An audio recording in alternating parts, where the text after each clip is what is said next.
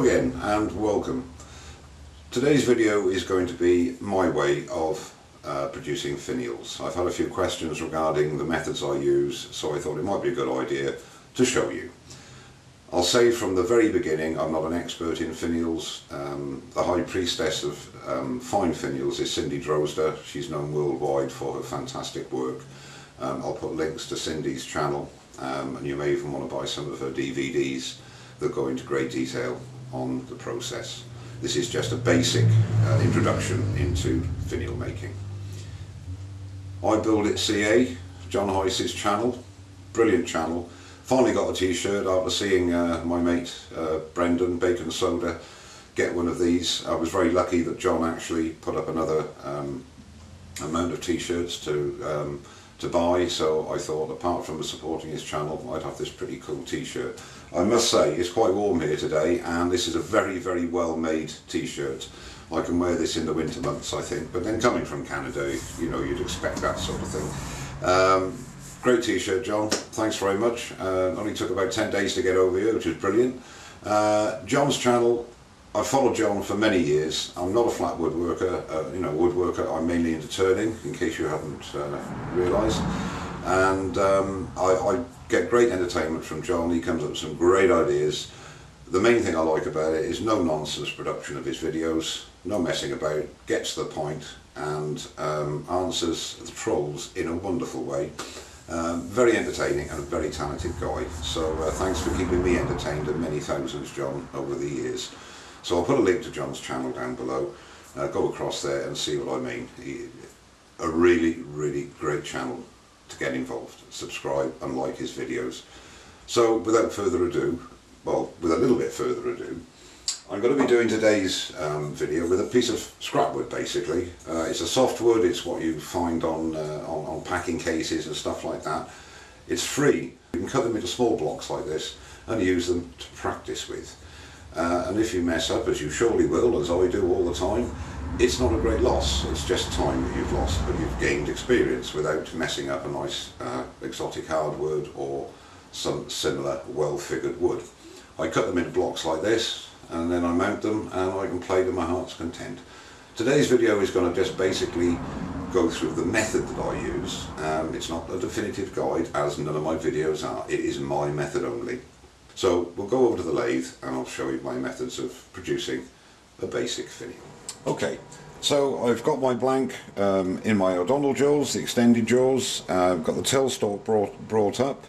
The blank is approximately 7 inches long by 1.5 inches square.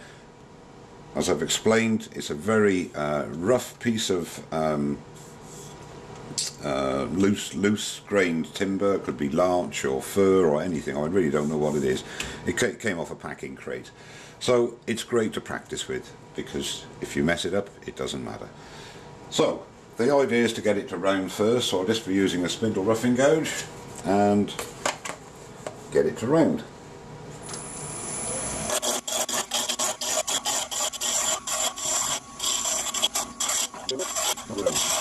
So the idea is just to get it to a rough round. You can see the finish. We're not interested in the finish, this is purely the process of achieving a finial, a basic finial. Leave the tailstock up as long as you can for extra support. So I've got a 3/8 spindle gouge here. We'll start hogging away the wood.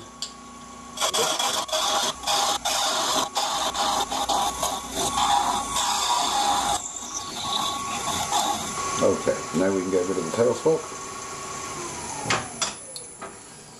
and start working on the finial.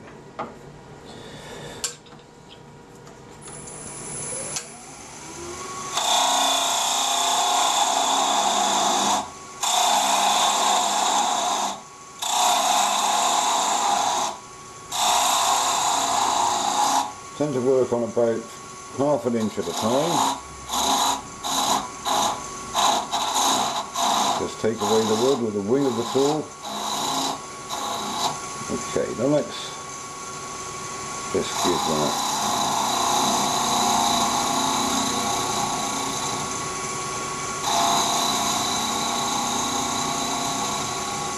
just working on the point.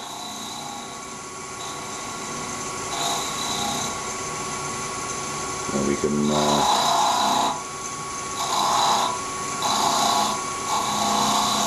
give that a little detail there.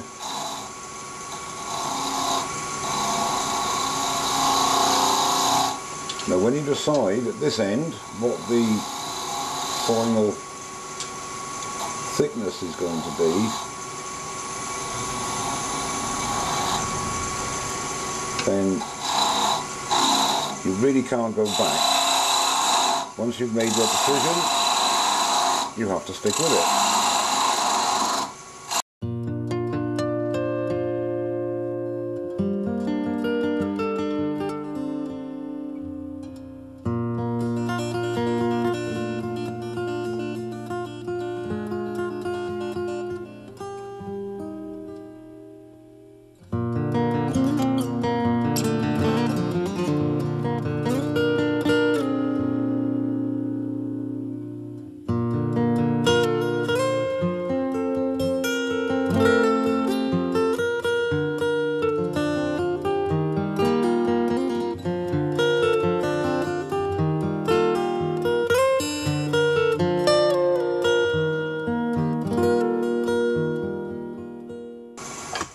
Now we're going to start doing the bowl, or the onion, and start to get some idea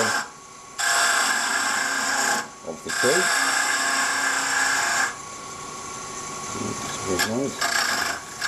So basically now you want to be doing a bead, a big bead, and blend it in to the base of the long part of the finial.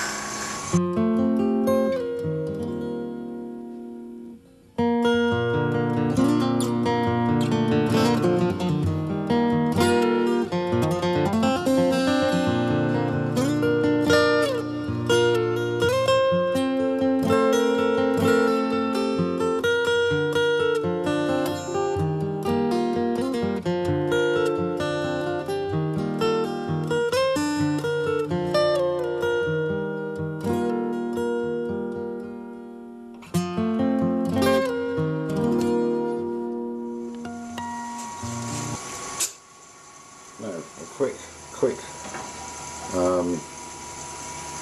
blast with the old 180 just to refine your curves, and as I say, remembering this is a piece of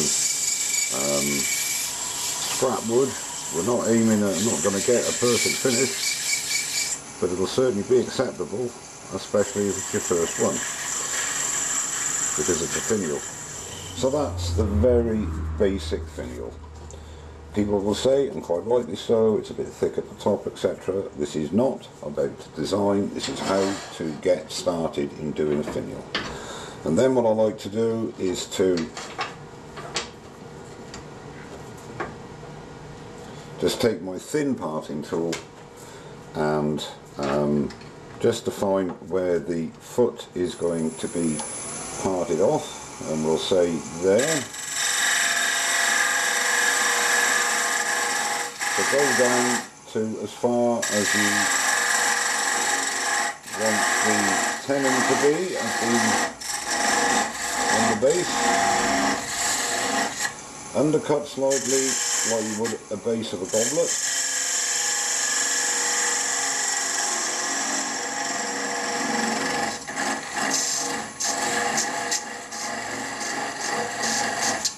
That's about it. And then part off, leaving the tenon.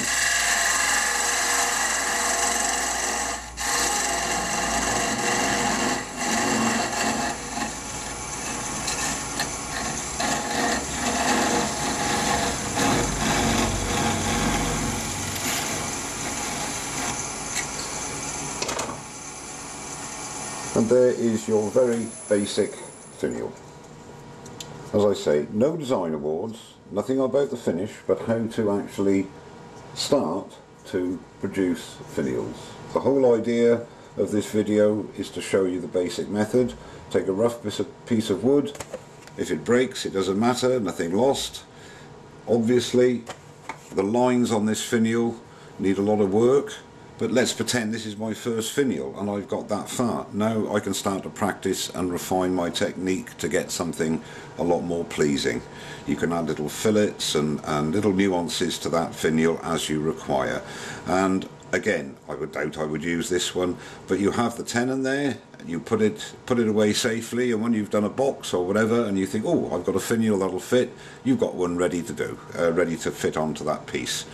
So what I intend to do is another video, and we'll go and use a really nice piece of wood, and we'll go into the design and do a really what I would call a finished finial. But this just gives you an idea and something for you to go away and have a practice with on a bit of scrap wood.